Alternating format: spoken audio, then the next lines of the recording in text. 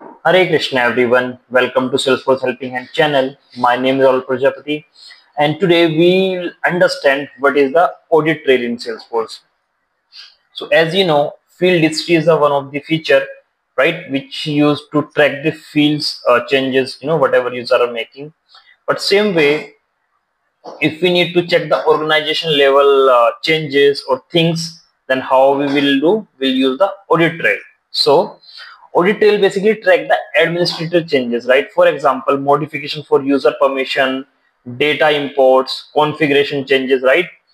So what you need to do, you just can go to the setup and try to find the audit trail, right? So audit trail is very important concept when we talk about the to track the admin level tracking, comprehensive and retention period, accessibility, right? So these all things make what I can say a very important concept as an audit trail, right?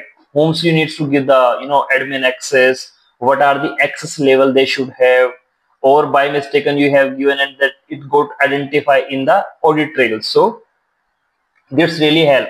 How it help? Let's understand admin level tracking. So this capture changes the admin level, meaning changes to org, setting, profiles, roles, and more can be tracked. Comprehensive means like field history tracking. So audit trail also log who made the changes and what changes was made and when it was made, right?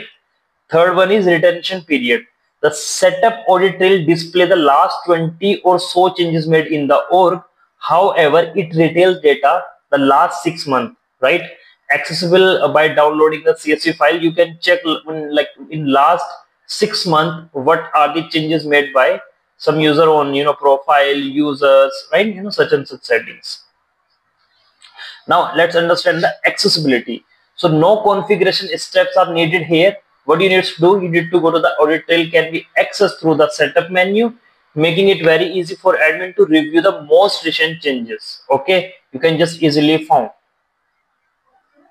Now let's understand what are the business case for it. So most of the business use the security as most things done by setup by affected larger group user or even the entire org.